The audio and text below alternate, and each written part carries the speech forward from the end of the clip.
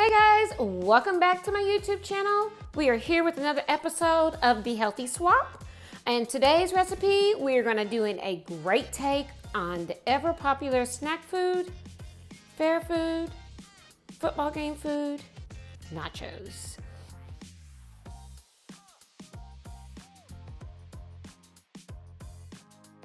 I'm gonna give my healthy take on how you guys can eat the nachos, and we're gonna jump right on in. But before we jump right on in, make sure you like, comment, and subscribe on my YouTube videos so I know if these videos are doing you any good or if this is a content that you continuously want to see. All right guys, let's hop it on to the kitchen and get started. So the ingredients that you need for the nachos are going to be a set of pico de gallo, some Monterey and Colby Jack cheese. You need cilantro chopped, some olive oil, and then of course you'll need your spices, right? So you need cumin, Himalayan salt, chili powder, garlic, dried minced garlic, and pepper.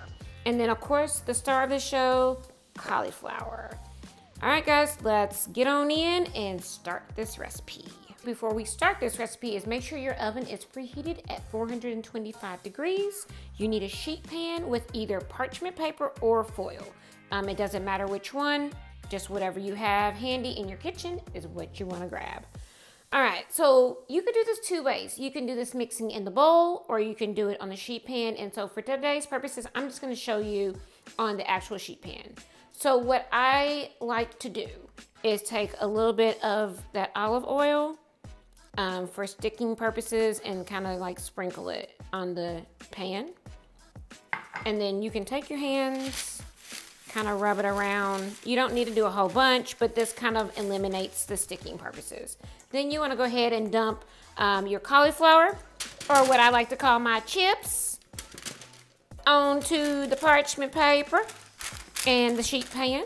And then what you're going to do is take some olive oil, and then we're just going to kind of drizzle it all the way over and make sure everything is coated. Now at this particular part guys, you can do one or two things. You can use your hands, which I am such a fan of, right? Or you can use tongs to mix it. So I'm just gonna use my hands.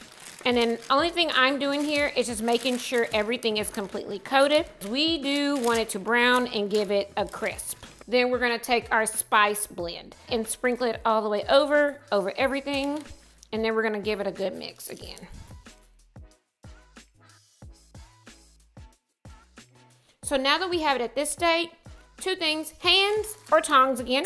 I'm just gonna take the tongs and give it a good mix.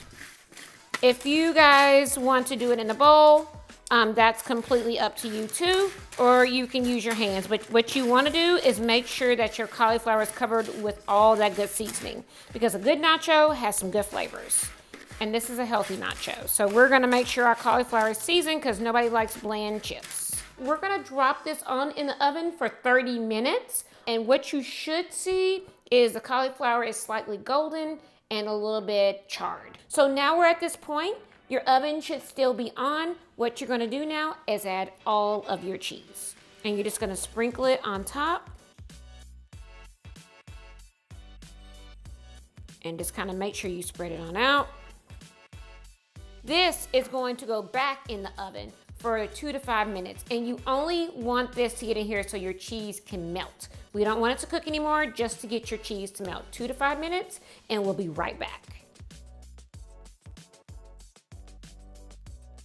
All right guys, we're back from the oven. That was super quick, and so now we are completely done with our cauliflower nachos.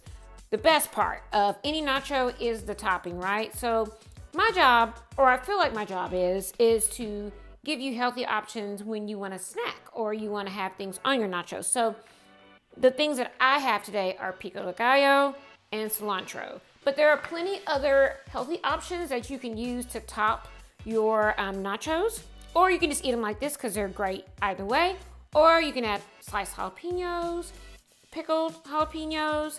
You can add avocado, guacamole, however you want to spice up your nachos. You can do that as well too. Salsa is really good. So let's go ahead and finish this out. So I'm just gonna take a couple teaspoons of pico because this is my favorite. I eat this pretty much on everything. Don't be telling nobody though. So we're just gonna drop that in little spots so everybody can get a taste of pico.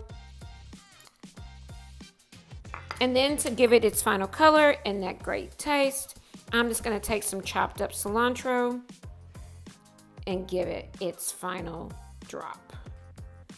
All right, guys, there you have it. If you're needing the Super Bowl snack of all time and you're trying to stay within your resolution or your healthiness and you want healthy recipes, this will be a crowd pleaser. Just double or triple the recipe. Just make sure you're not overcrowding your pan, and this will be a hit. All right, guys, thanks so much for joining me for the Healthy Swap episode. Cheesy nachos, and we will be back with you with another episode very soon. Talk to you later.